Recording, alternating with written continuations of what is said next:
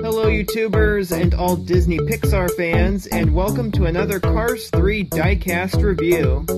Today I'm going to show you H.J. Hollis from Disney Pixar Cars 3.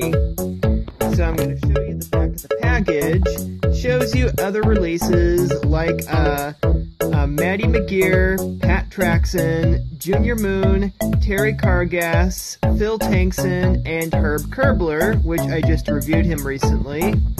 Here is the description on the back. If you want to read it, go ahead and pause for a moment.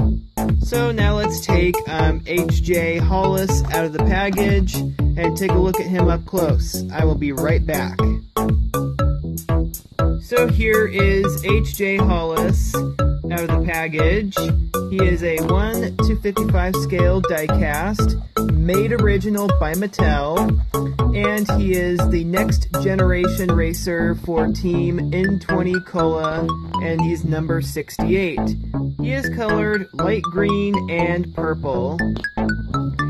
His role in the movie is that he replaces Parker Brakeston in Team Vitaline. I do want to compare, Team N20 Cola. I do want to compare him with Parker Brakeston here. As you can see, they are both different shades of color. Seems like that Parker is mostly purple with some green, and H.J. Hollis is mostly green with some purple. It's kind of like the opposite. So yeah, Parker Brakeston is the veteran race car for N20 Cola, and H.J. Hollis is the next generation for this race team. He's got like a determined look on his face, and he's metallic green. Yeah, he does have some metallic green, pretty cool. And here's his rookie stripes on the back.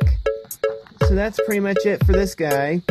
Thank you for watching. I hope you liked this video, and stay tuned for more exciting Cars 3 diecast reviews like this in the future. Thanks again, and see you next time. Bye now.